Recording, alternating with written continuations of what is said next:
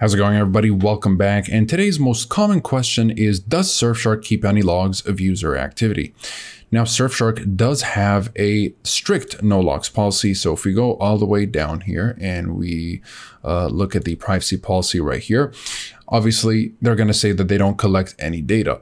Most VPNs do make that claim, and they do say that they don't collect or store any data about your online activity. And this includes your internet activity, online history, and metadata such as your IP address, connection timestamps, or the websites you visit. And by not collecting or storing any logs, Surfshark is able to provide its users with enhanced privacy and security, as there is no data that can be used to track or identify them. Now, it is important to note that they do collect some information for technical and operational purposes, such as email addresses for account management, billing information for payment processing, and error reports for improving the service.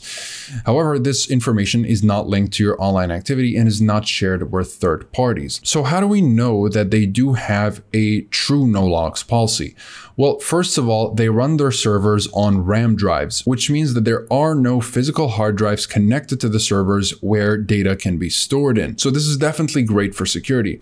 And besides the privacy policy, we really shouldn't be taking their word for it unless they have proof in the form of independent audit reports. And independent audit reports are basically when third-party companies examine the VPN service and see if the VPN service is truly upholding its no logs policy, and at the same time they also verify the server infrastructure. In this case, we do have a couple of examples of Surfshark being verified. So we've got the latest no log statement, which got verified by a third-party company, proving that Surfshark indeed does not collect any user data.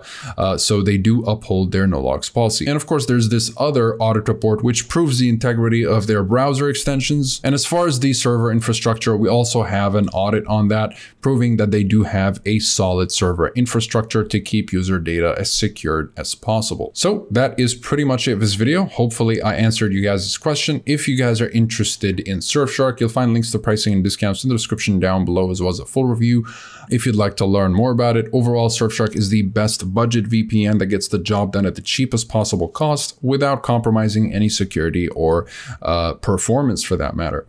So comment below if you have any questions. I'll be happy to answer all of them. Like and subscribe if you'd like to support the channel and stay up to date with everything VPNs and cybersecurity. Thank you guys very much for watching, and I'll see you in the next one. Have a wonderful day.